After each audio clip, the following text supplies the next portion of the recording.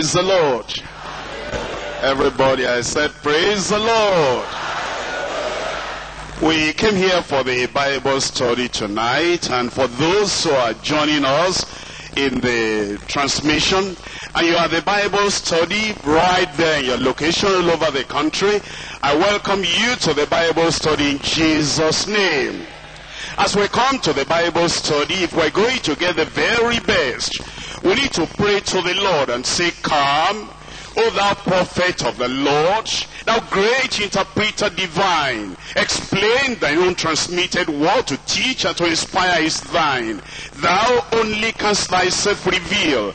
Open the book and loose the seal." It's on your outline there. The prayer is, whatever the ancient prophet spoke concerning thee, O Christ, make known. Chief subject of the sacred book, thou fillest all and thou alone. Yet there, our Lord, we cannot see unless thy Spirit lend the key.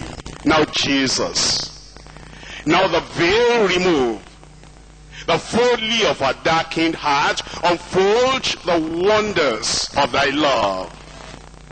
The knowledge of thy impart, of thyself impart. Our ear, our inmost soul, we bow. Speak, Lord, the servant hearken now. La la la la la la la la la la la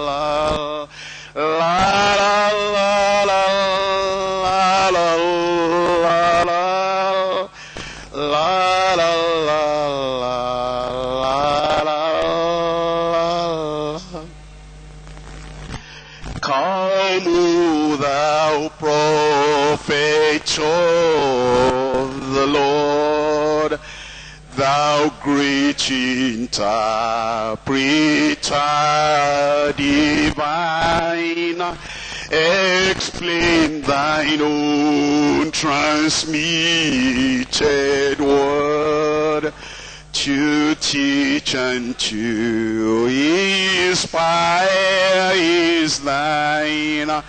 Thou only canst thyself reveal. Open the book and loose the seal. Whatever the ancient prophet spoke concerning thee, O Christ, make known. Chief subject of the sacred book, thou fillest all and thou alone. Yet there, our Lord, we cannot see unless thy Spirit lend the key.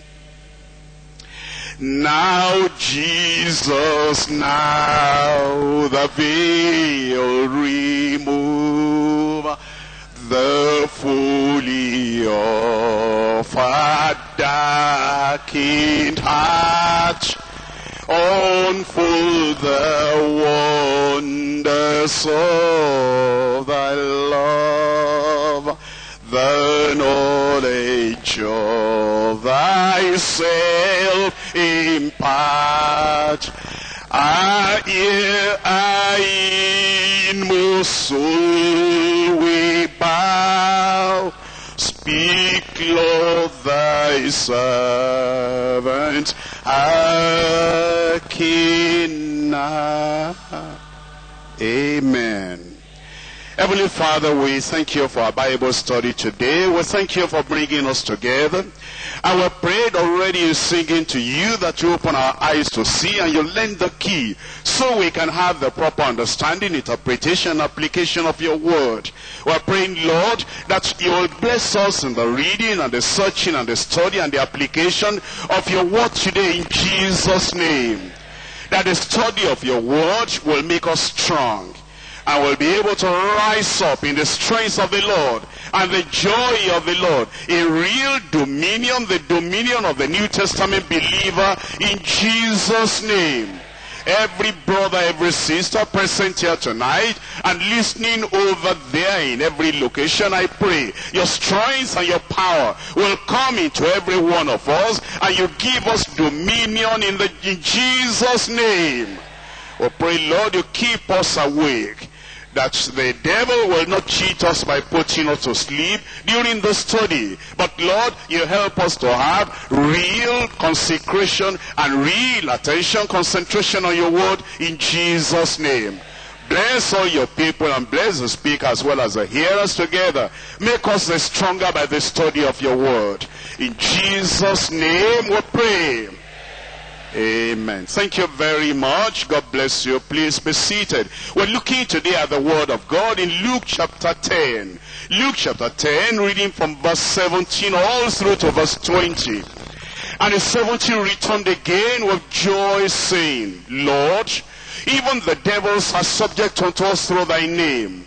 And he said unto them, I beheld Satan as lightning fall from heaven.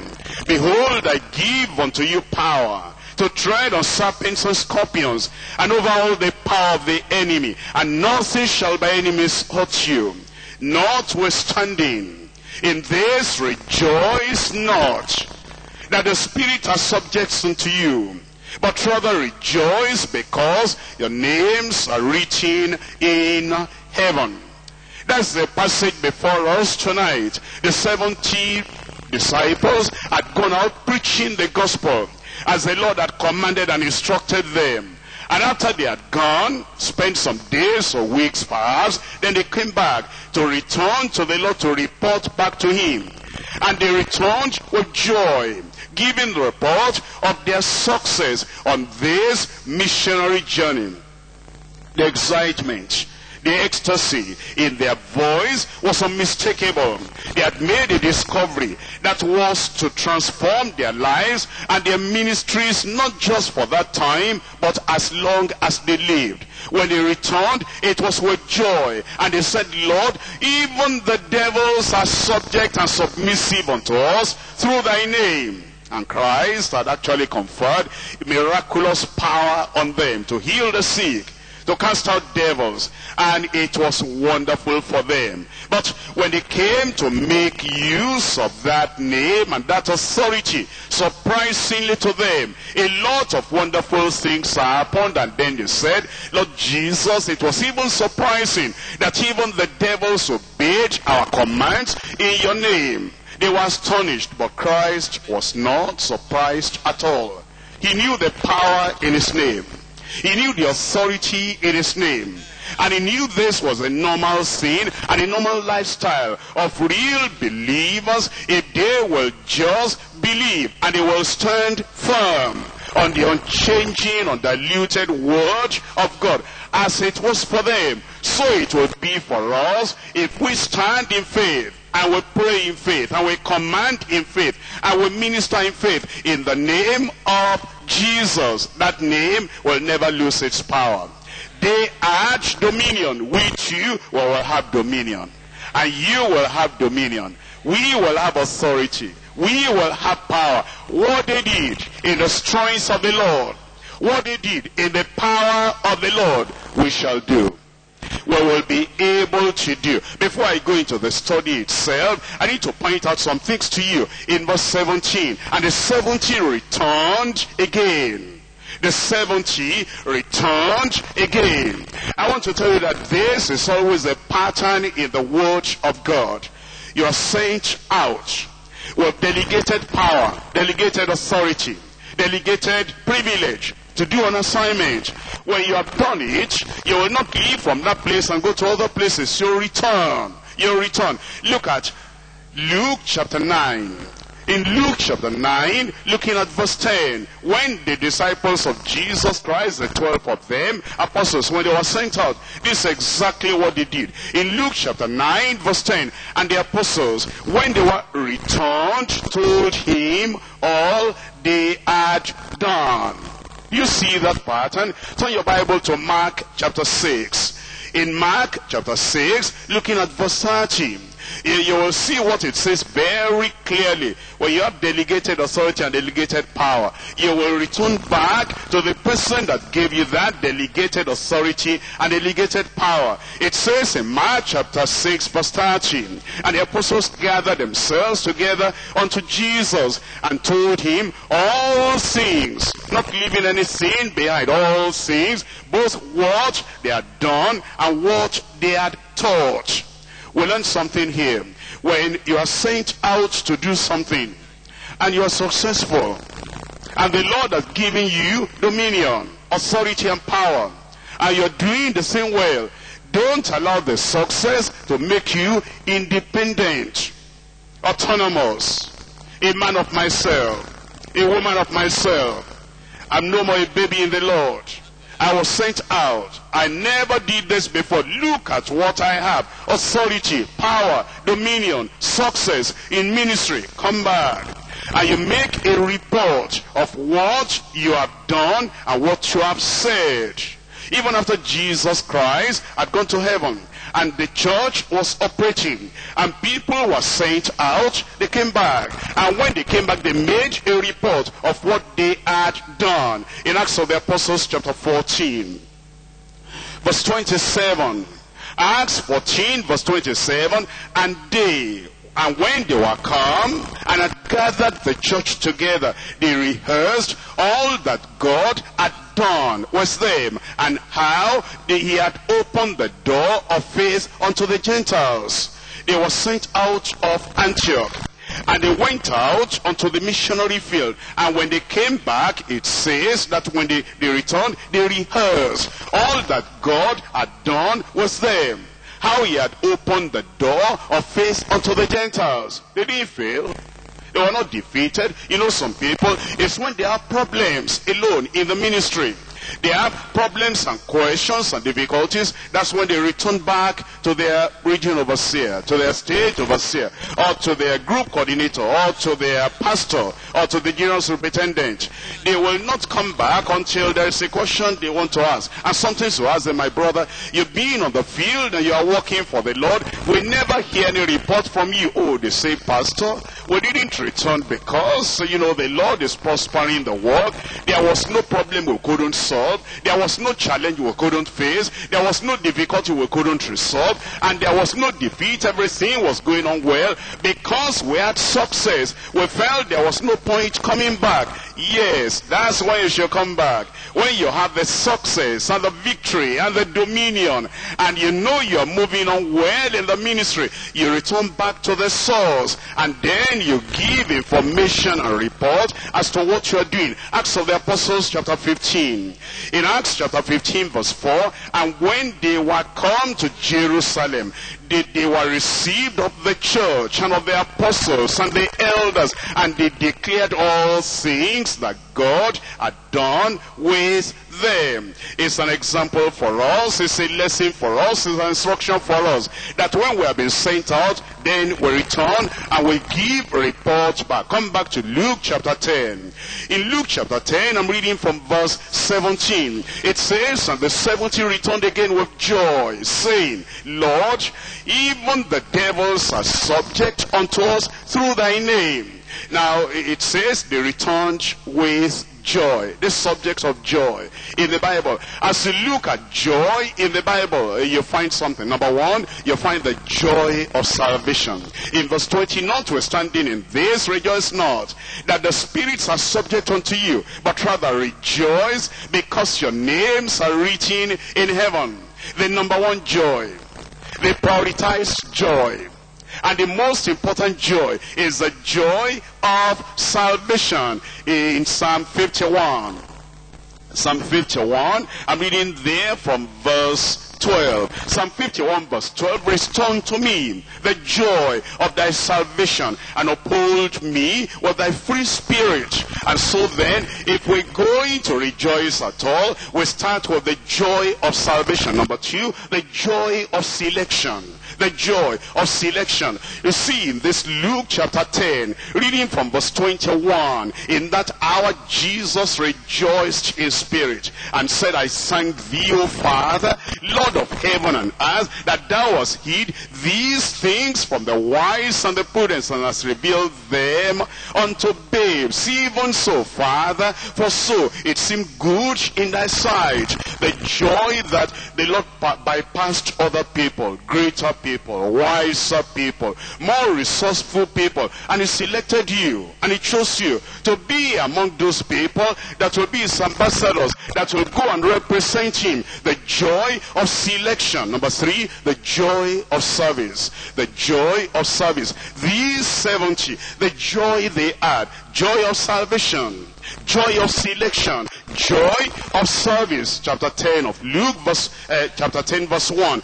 After these things the Lord appointed other 70 also, and he sent them 2 and 2 before his face into every city and every place whither he himself will come. They were to serve. He sent them out to serve. What joy we ought to have, that the Lord has sent us to serve. And just the very fact that the service we're rendering is a rewardable service. The service we are rendering is commanded by Redeemer himself. The service we are rendering is an eternally important service. The service we are rendering is ministering to the souls of men and women. The joy of service. Number 4, the joy of success. They came back, and in Luke chapter 10 verse 17, it says, and the 70 returned again with joy, saying, Lord, even the devils are subject unto us through thy name. The joy of success. When the Lord has sent you out to do something, and then you are successful, and you are victorious, and you have benefit to people, and people's lives are being transformed, and people are being set free, and oppressed people, demonized people are being delivered, that success gives you joy. The joy of success. Number 5, the joy of spiritual strength. The joy of spiritual strength. In Nehemiah chapter 8, reading verse 10. Nehemiah chapter 8 verse 10. It says, then he said unto them, go your way, eat the fat and drink the sweet, and send portions unto them, for whom nothing is prepared. For this day is holy unto our God. This day we come back and we're reporting to the Lord what he had done through the name of Jesus. What a great day, holy day, sacred day. Neither be ye sorry, for the joy of the Lord is your strength. Those disciples went out, 70 of them by number, and by the time they came back, they suddenly realized, hey, we have something, spiritual strength. And the joy of spiritual strength was theirs. Number 6, the joy of satisfaction in his sanctuary. The joy of satisfaction in his sanctuary. In Psalm 16. Psalm 16 verse 11. Thou wilt show me the path of life. In thy presence is the fullness of joy.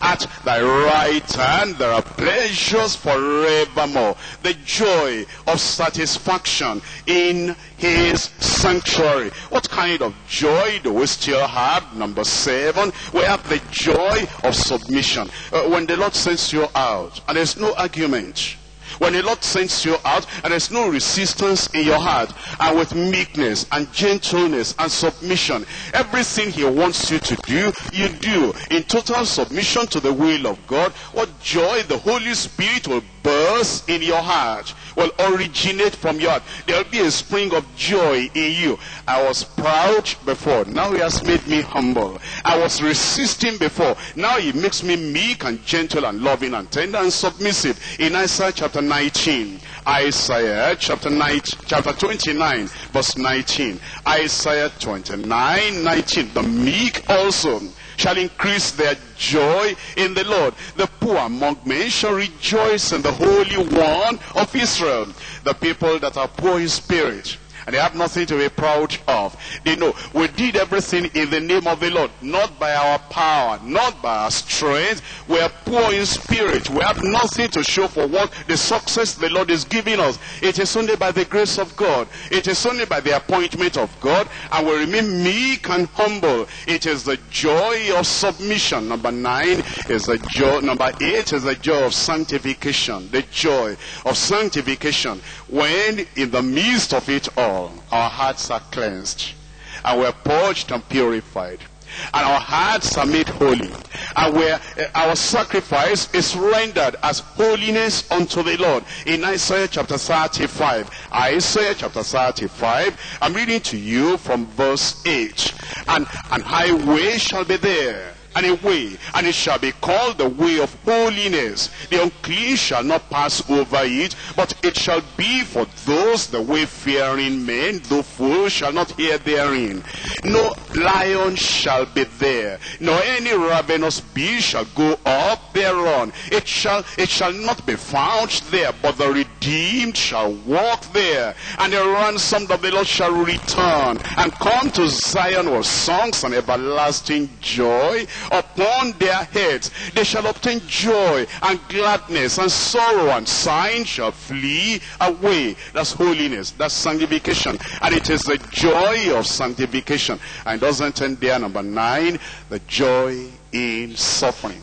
Joy in suffering. You're serving the Lord, and you know that the work you're doing is appointed by the God of heaven, and is going to be rewarded by the God of heaven. And even though there might be, let's say, persecution or suffering, you're joyful in that suffering, because you know it's not ordinary suffering. It is a kind of suffering that is going to bring you reward in eternity. So you have joy in suffering. In 1 Peter chapter 1, 1 Peter chapter 1, I'm reading from verse 6, wherein ye greatly rejoice, though now for a season, if need be, ye are in heaviness through manifold temptations, that the trial of your faith, being much more precious than of gold that perisheth, though it be tried with fire, might be found unto praise and honor and glory at the appearing of Jesus Christ, whom having not seen ye love, in whom though now ye see him not, yet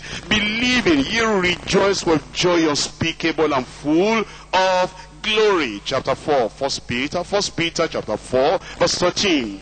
But rejoice, inasmuch as ye are partakers of Christ's suffering, that when his glory shall be revealed, ye shall be glad also with exceeding joy.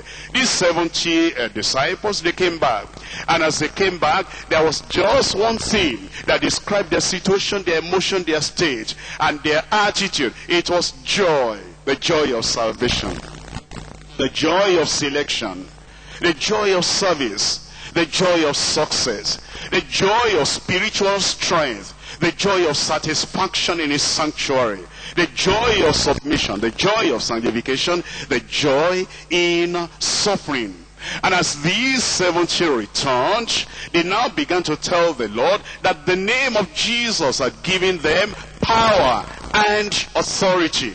And it is the same thing that name will give us when we believe in that name. Because that name remains the same in authority, in power, in effectiveness, like it was at that time when Jesus was still on the earth. That's why we're looking at this subject today, dominion of real Christians. I divide the message to 3 parts. Number 1, divine approval of real Christians. Divine approval of real Christians. Number 2, delightful announcement to rejoicing Christians.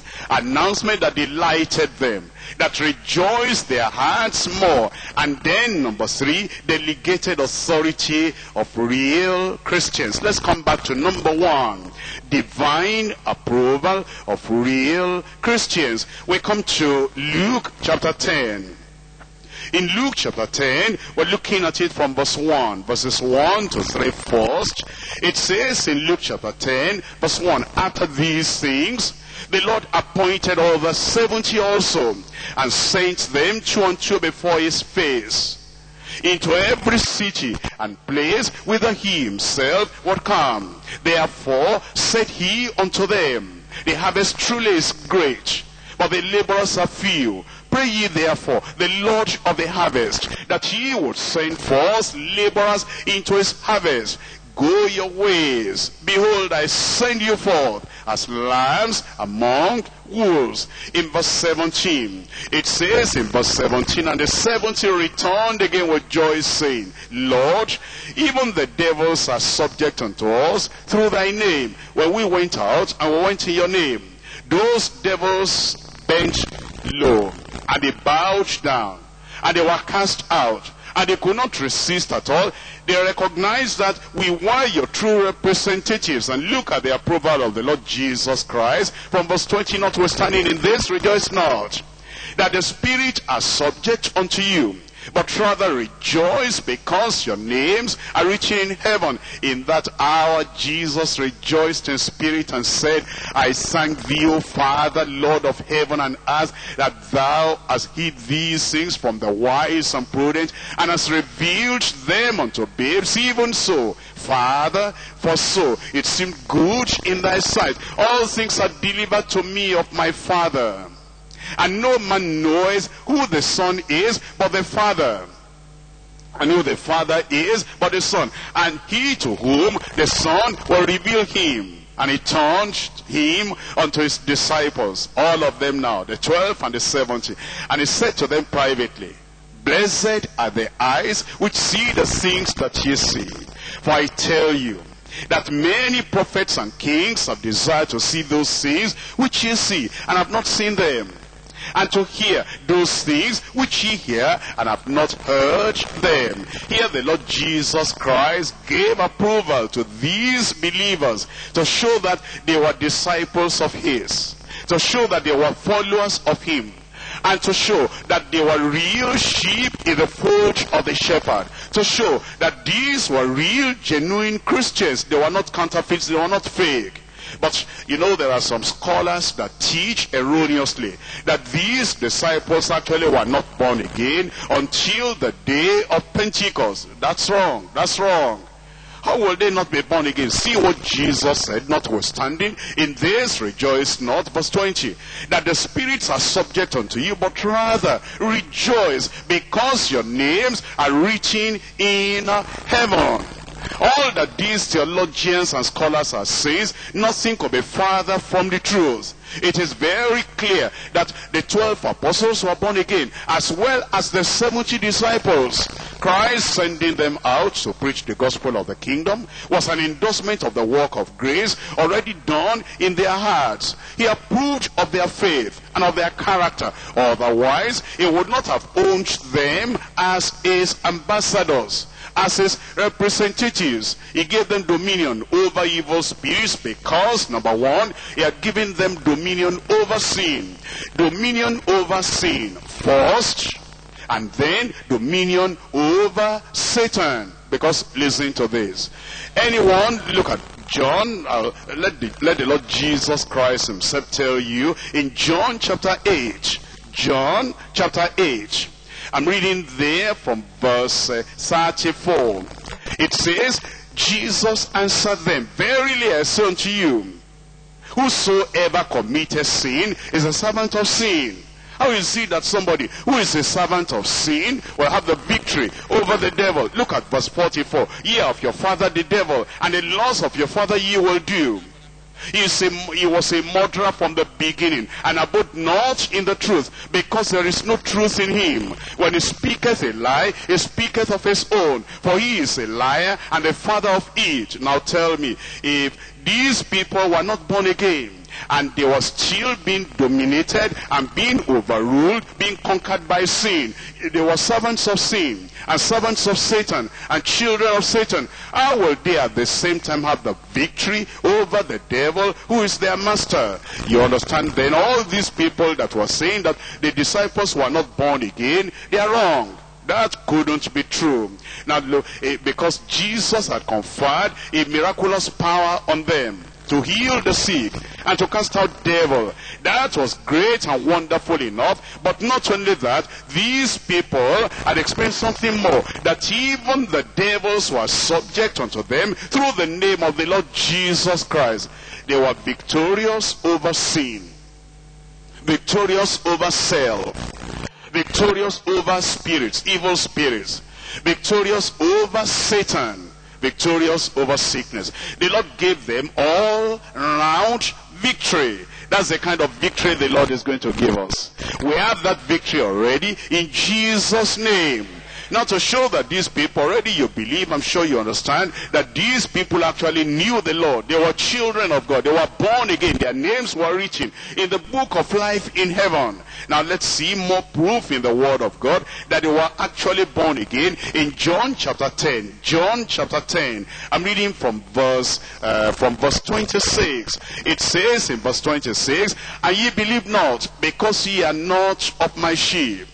As I said unto you, my sheep hear my voice, and I know them, and they follow me." These 70 that returned, they believed on the Lord Jesus.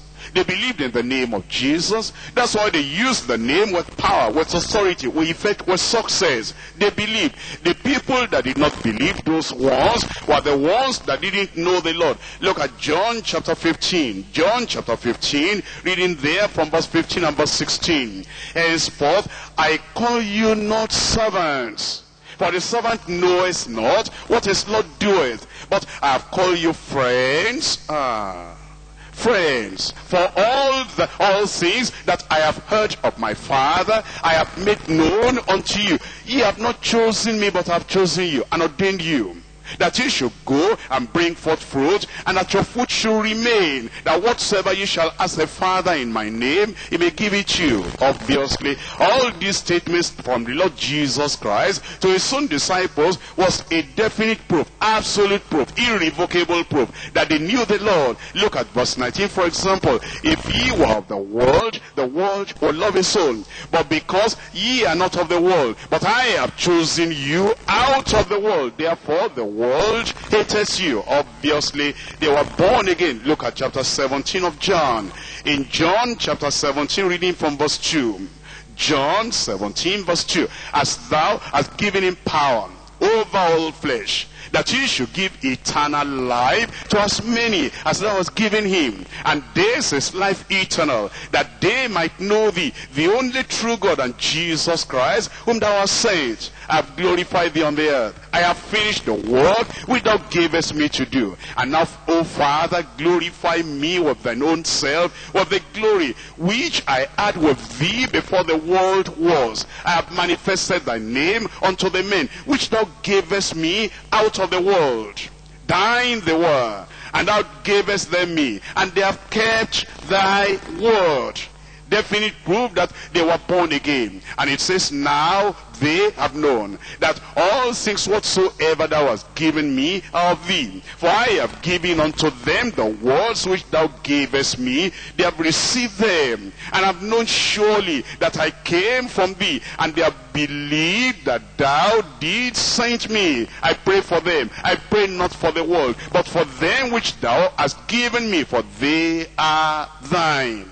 You know, when he was talking to the sinners, he said, you don't belong to God. You belong to the devil. You belong to Satan. But concerning these disciples, he said, they are thine. Verse 14. "I have given them thy word, and the world has hated them, because they are not of the world, even as I am not of the world." How could Jesus compare sinners to himself? If they didn't know the Lord, if they were not born again, if they were still sinners, how will Jesus say they are not of the world, even as I am not of the world? In verse 15, "I pray not that thou shouldest take them out of the world, but that thou shouldest keep them from the evil. They are not of the world, even as I am not of the world." Obviously, they were born again. Their names were written in the book of life in heaven. In Philippians chapter 4 verse 3. Philippians chapter 4. I'm reading to you from verse 3.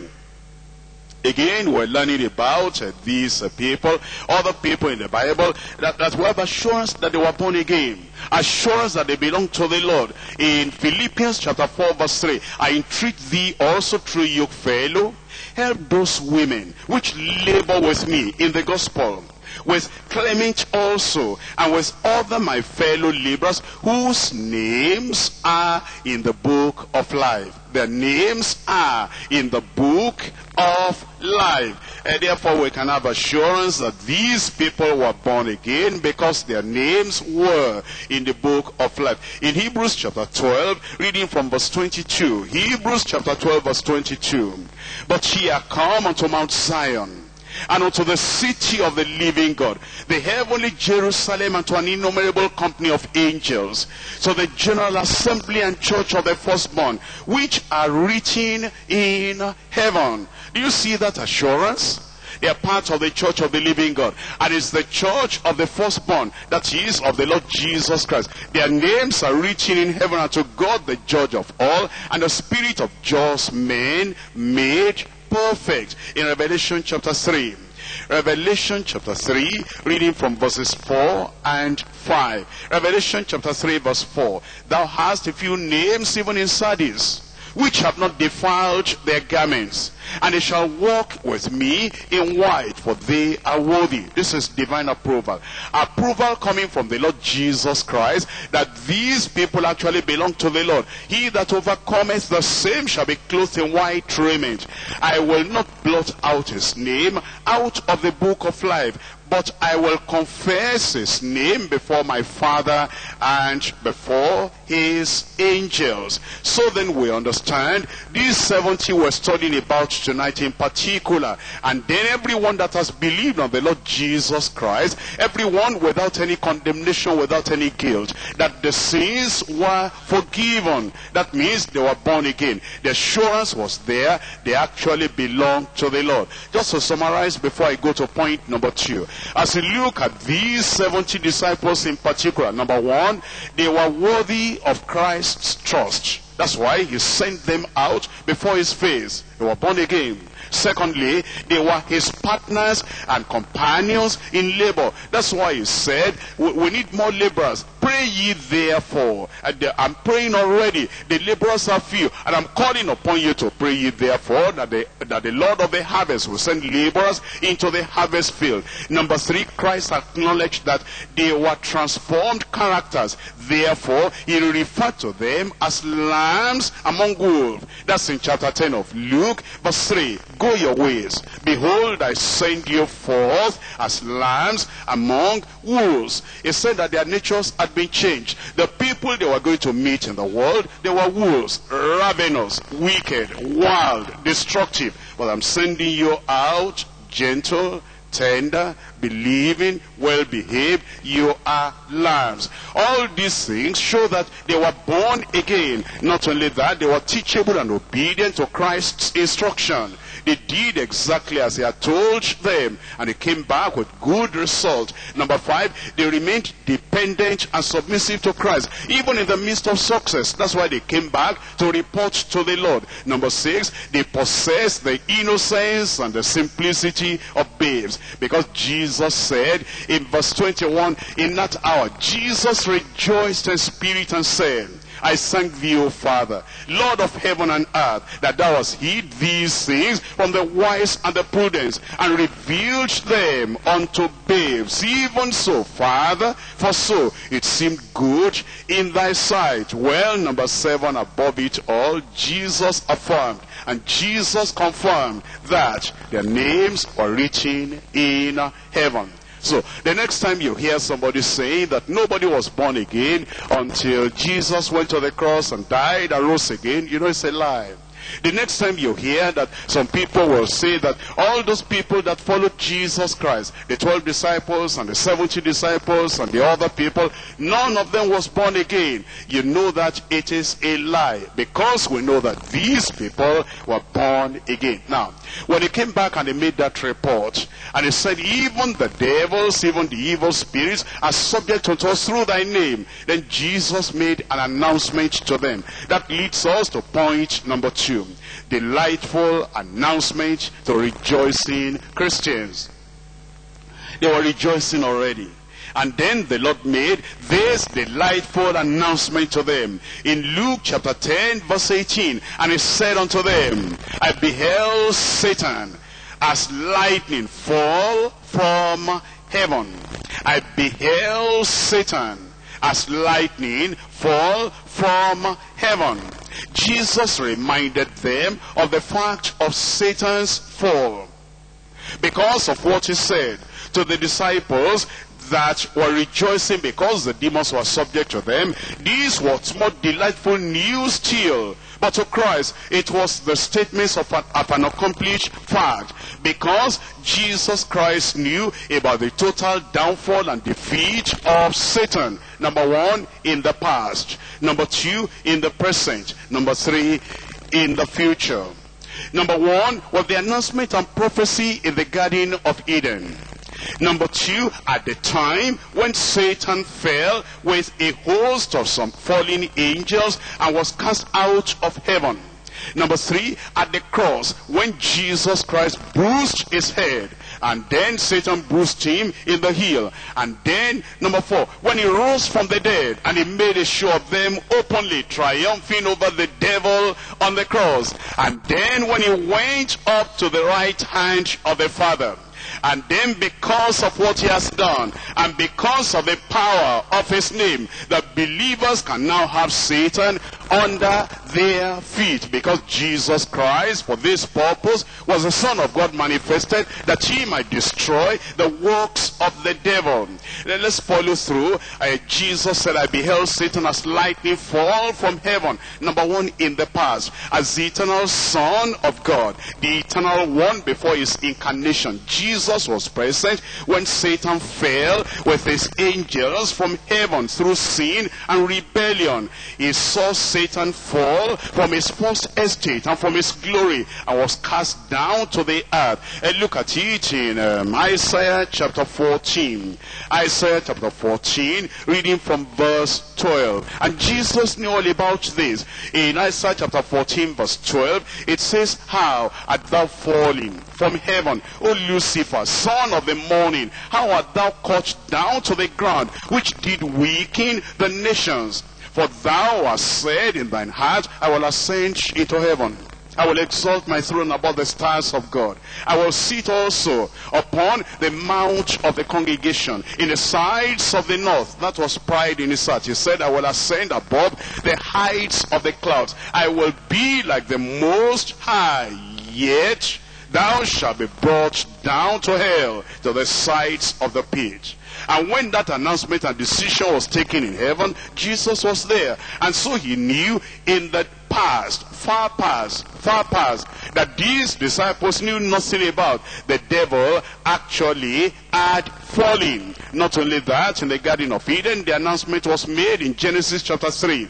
Genesis chapter 3, looking at verse 15. Here Almighty God himself declared that a time will come when Jesus Christ, the incarnate Son of God, God that became flesh, and the Word became flesh and dwelt among us. We beheld his glory, the glory as of the only begotten of the Father, full of grace and full of truth. And when that incarnation would have taken place, and Jesus will come into this world, the devil will be after him. But the devil will find that again there will be another deadly blow on him. Genesis 3 verse 15. And I will put enmity between thee and the woman, between thy seed and her seed. It shall bruise thy head, and thou shalt bruise his heel. And that already took place on the cross of Calvary. In Colossians chapter 2, reading in verse 15. Colossians 2 verse 15. And having spoiled principalities and powers, he made a show of them openly, triumphing over them in it. Now, at this time, that was the present time now, that the 70 went out in the name of the Lord. They returned. And at this present time of making the report, Jesus Christ said, yes, I understand what you're saying, that the devils are subject unto you through my name. Not only the devils, the little demons, the little evil spirits, their master. I beheld their master fall from heaven. From heaven. Where is that? You need to understand, there is a first heaven in the sky, in the air. Because Satan is the prince of the power of the air. And when we are talking, generally when we say heaven, we might be referring to the sky, to the air, or to the, the place above, in the firmament above. I will call it heaven. I see the stars in heaven.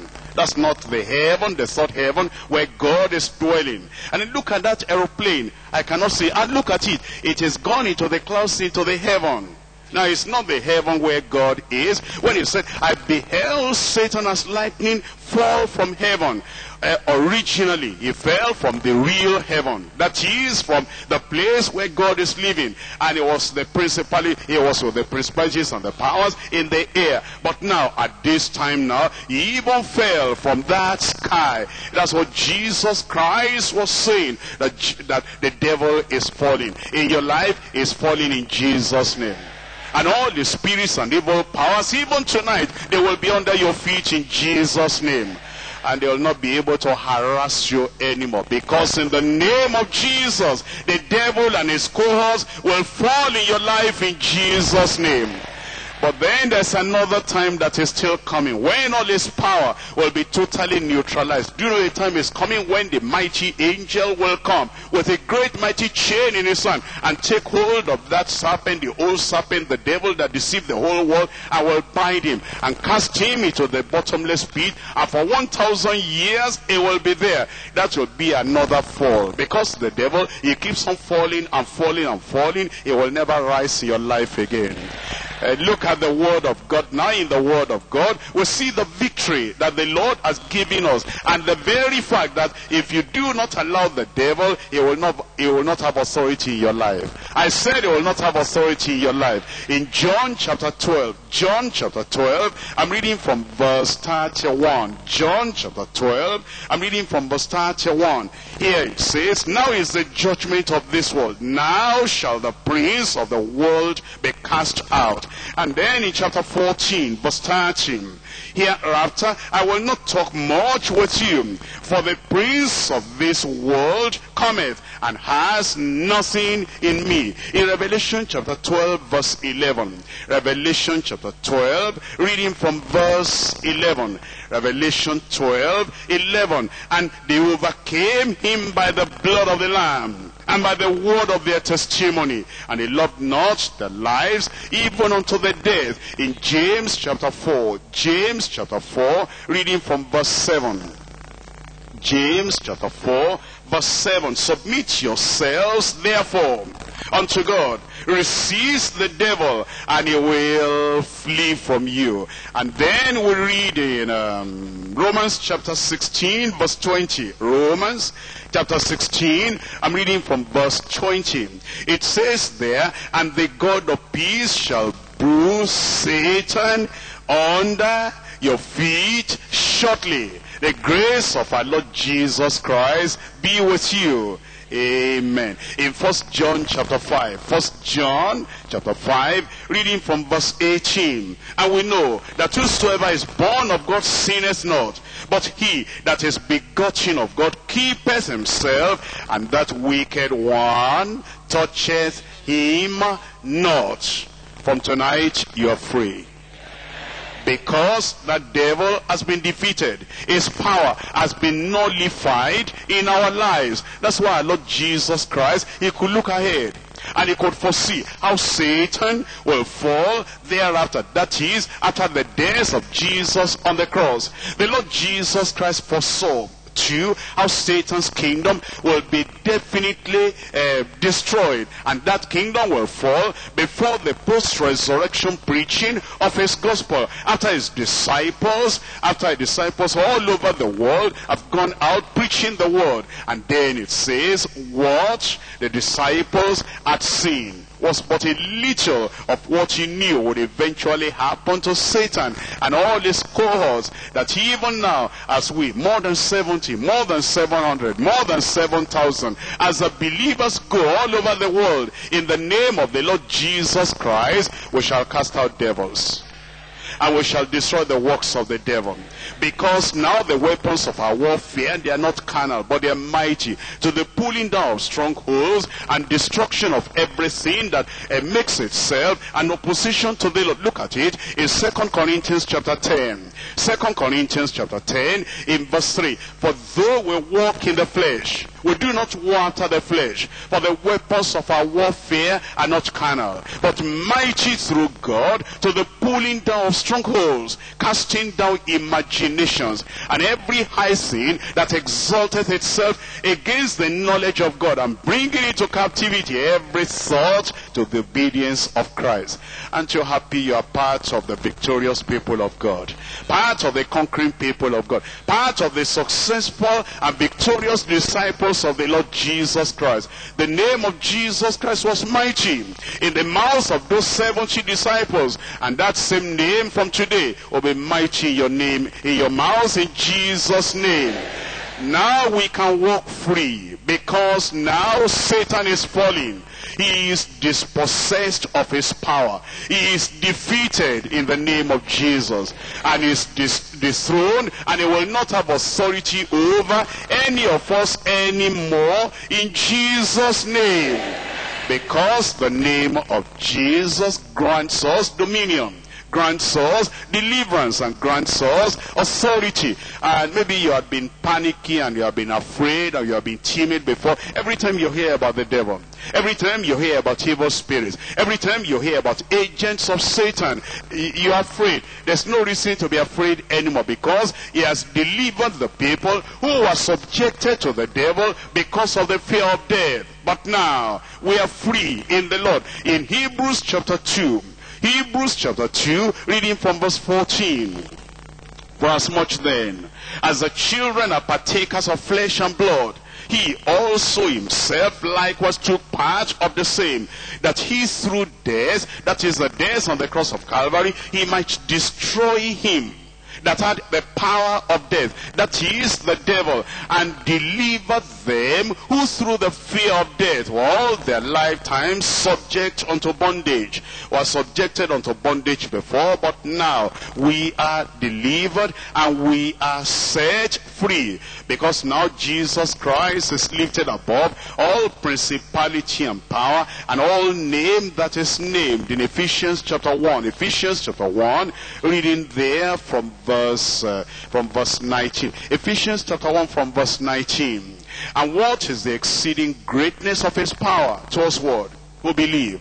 According to the working of his mighty power, which he wrought in Christ, when he raised him from the dead, and set him at his own right hand in the heavenly places, far above all principality and power and might and dominion, and every name that is named, not only in this world, but also in that which is to come, and has put all things under his feet, and gave him to be the head over all things to the church, which is his body, the fullness of him that filleth all in all. And now we have the victory. And the victory that we've got, nobody will ever take away from our hands in Jesus' name. I come to point number 3, delegated authority of real Christians. Delegated authority of real Christians. The authority that those 70 disciples had, it was delegated to them. That is, originally it belonged to the Lord, and the Lord then chose them. He wanted them to go out and do the work he would have done. Please come back to Luke chapter 10. In Luke chapter 10, let's read again from verse 1. I need to show you something here. In Luke chapter 10, verse 1. After these things, the Lord appointed other 70 also, and sent them 2 and 2 before his face, into every city and place whither he himself will come. He sent them to the places whither he himself would come. Actually, the work of saving souls belongs to the Lord Jesus Christ. The work of healing the sick belongs to the Lord Jesus Christ. And the work of casting out demons belongs to the Lord Jesus Christ. He is the one to actually do the work. But now, he wanted them to go to 35 different locations. And in the days of his flesh, he could not be in 35 different locations at the same time, one single time. Therefore, he got 70. And he divided 70 over 2, that's 35. And he sent them to 35 different locations. And he said, I'll be coming there myself. Really, I shall be there myself.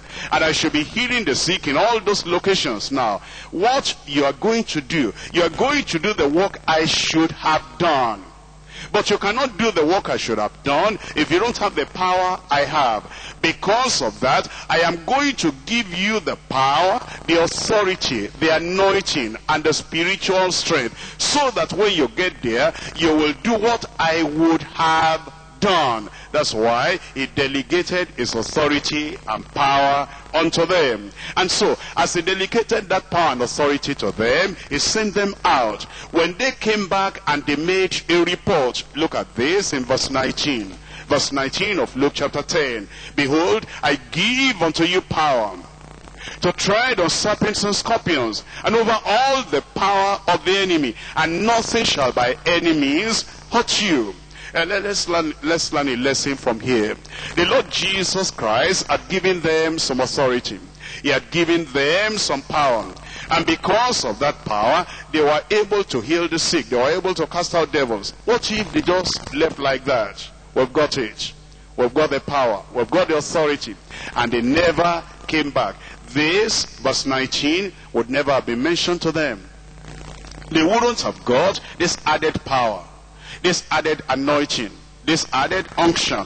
Have you noticed some people that have been at the Bible study, and it comes to a point that because of what they have learned at the Bible study, then they went out and they preached, and souls were saved. They went out and they taught people, and people were edified. They went out and they did something for the Lord, and it was great, very, very effective. And then they said, bye-bye Bible study. I've got what I was looking for. I've got the same knowledge. I've got the same power. I've got the same anointing. I've got the same authority. I do not need to return again. You need to return again. You've got something, but there is more. You're doing something, but there is more. You are effective, but there is more. You are happy today with the joy of salvation, joy of service, joy of success, but there is more. When they returned unto the Lord now said, I'm going to give you more. Behold, I give unto you power to tread on serpents and scorpions, and over all the power of the enemy, and nothing shall by any means hurt you. I know some, people, and they're not even members of Deeper Life, but they come to the Bible study. They want to refresh themselves, and they want to grow in the Lord. That is wonderful and great. But after some time, they feel, after all, I'm not a member of Deeper Life, so it's not a duty for me to be there every time. They have their Bible study. But what you've been gaining since you've been coming? Because it is when you return again, not that you join as a member of Deeper Life, but you come to benefit, to refresh yourself, and to sharpen the instrument that God is using in your life, so that you'll be able to do more for the Lord. But some people say, it's enough now. I've got all that I need, and I don't need to return there. You need to return there.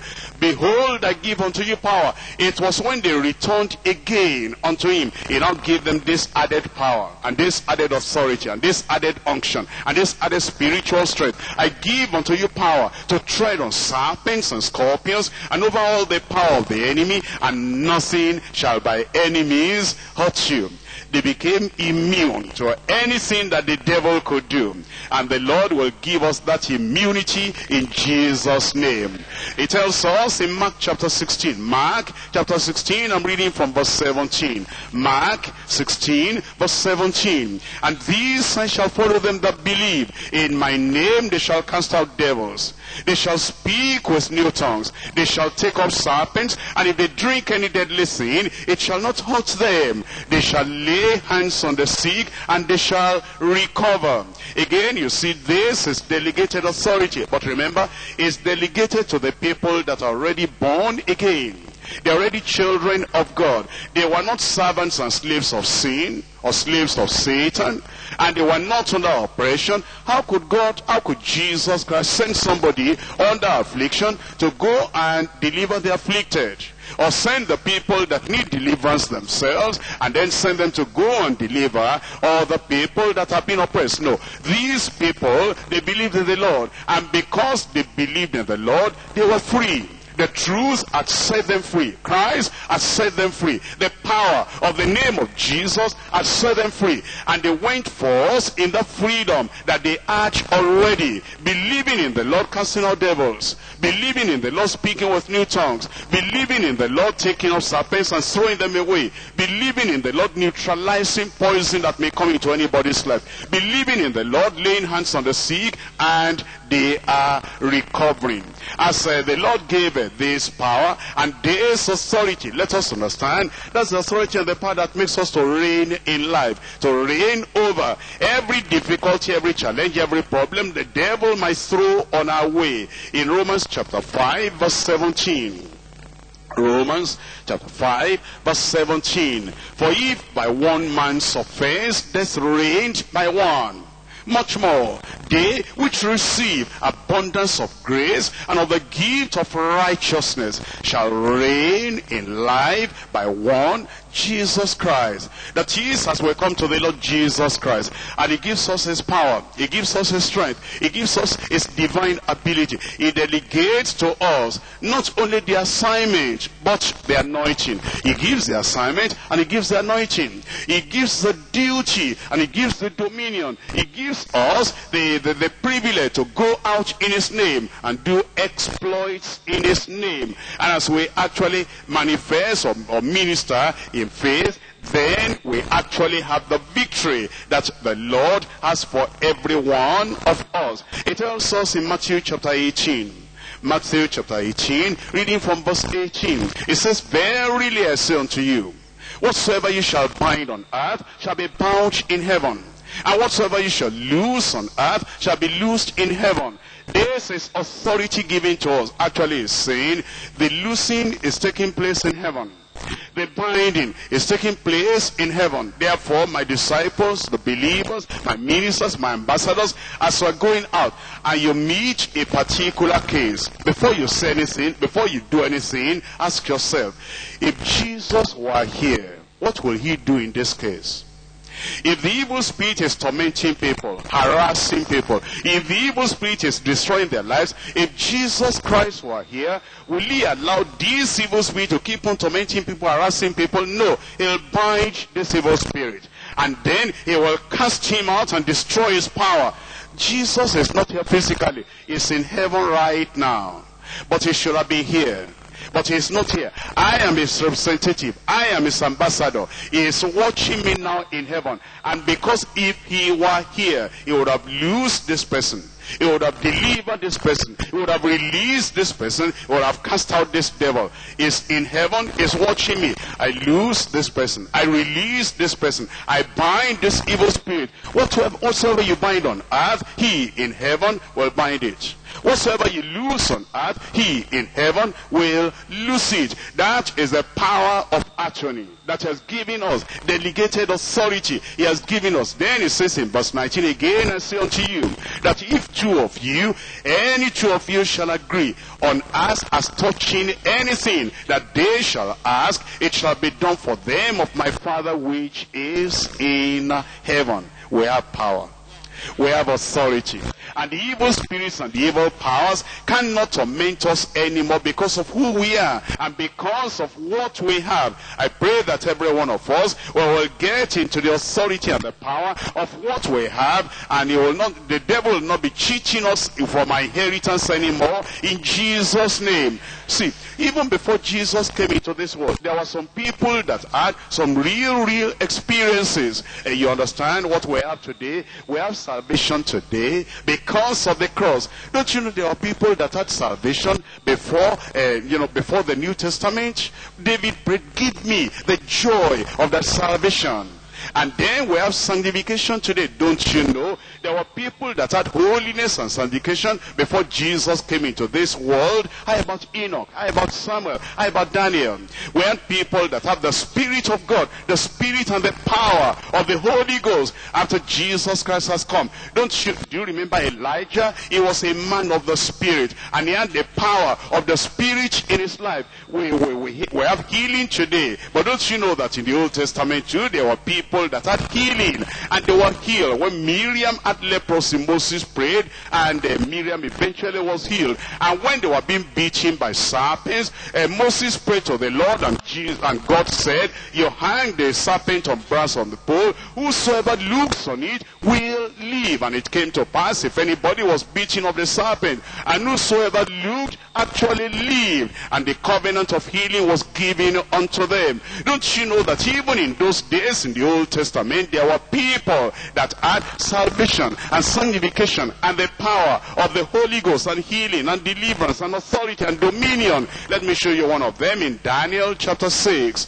Daniel chapter 6, I'm reading from verse 19, because the Lord has given us authority, and this authority was even manifested by some of the people that lived before Jesus came to this world. It was the power of God, delegated authority. In Daniel chapter 6, I'm reading from verse 19. Then the king arose very early in the morning, and went in haste unto the den of lions. And when he came to the den, he cried with a lamentable voice unto Daniel. And the king spake and said to Daniel, O Daniel, servant of the living God, is thy God, whom thou servest, continually able to deliver thee from the lions? Is your God able to deliver you? I said, is your God able to deliver you? Oh, he will deliver you. In verse 21, then Daniel said unto the king, O king, live forever. My God has sent his angel, and has shut the lion's mouth, that they have not hurt me, for as much as before him innocency was found in me, and also before thee, O king, have I done no hurt. You see, the dominion that Daniel had, even over lions, and the Lord has given us now dominion even over serpents, and it is yours.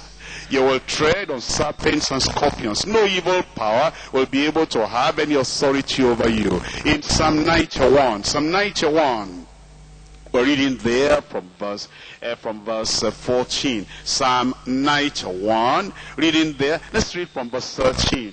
Here in Psalm 91, reading from verse 13, it says, Thou shalt tread upon the lion and adder, of the young lion and the dragon shall thou trample under thy feet. That means all these evil things that people are complaining about, I'm suffering for this, I'm suffering of this, they'll come to an end tonight.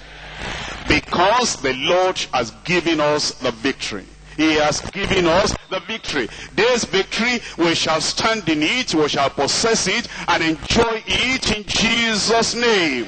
Let me point out something to you. The language of the Lord Jesus Christ that he used for these 70 disciples, that the Lord is using concerning us as well, in this Luke chapter 10. Luke chapter 10, reading there from verse 19. It says, Behold, I give unto you power to tread on serpents and scorpions, and over all the power of the enemy, and nothing shall by any means hurt you. Let me show you this. In the olden days, whenever the people went out to conquer, to fight in a battle, and then they captured their enemy. They captured the kings and the generals. To show that they had defeated them, they will make them lie down. And then they will make members of their army, captains of troops. They will make them to be marching on them, to demonstrate to everybody around that these people are defeated and they will never rise again. And that's what Jesus Christ was demonstrating to his own disciples when he said,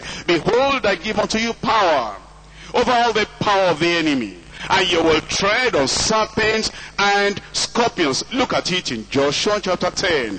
Joshua chapter 10, reading from verse 22.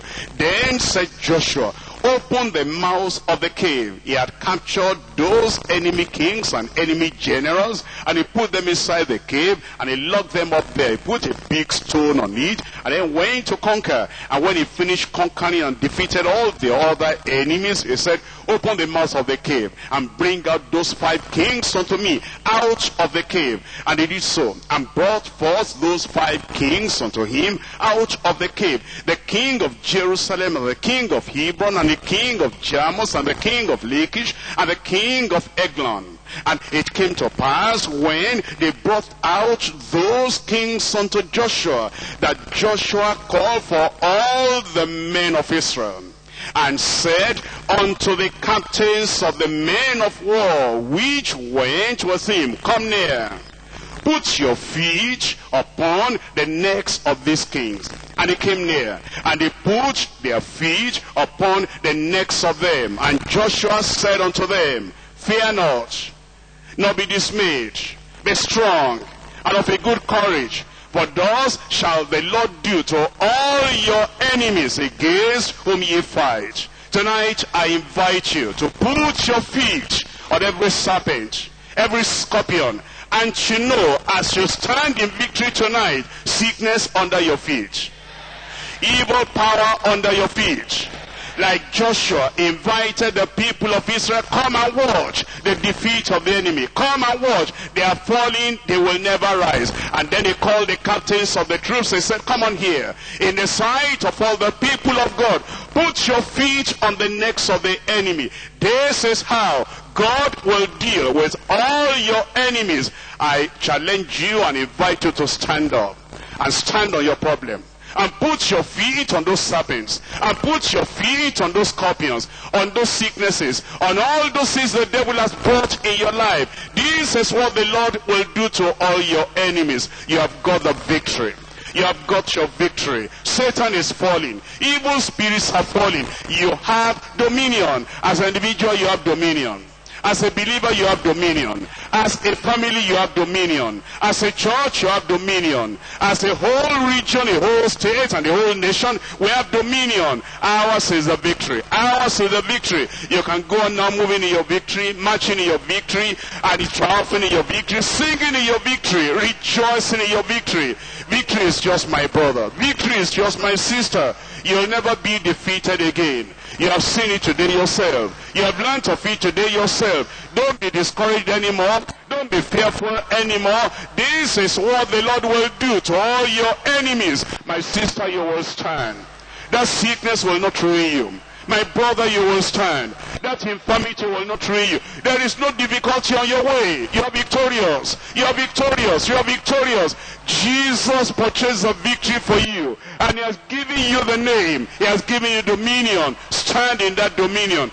Never bend for the devil. Never bow for the devil. Never cringe for the devil. Never cry before the devil. You are victorious. Victory is yours. Victory is yours. You have dominion. You have risen. You will never fall.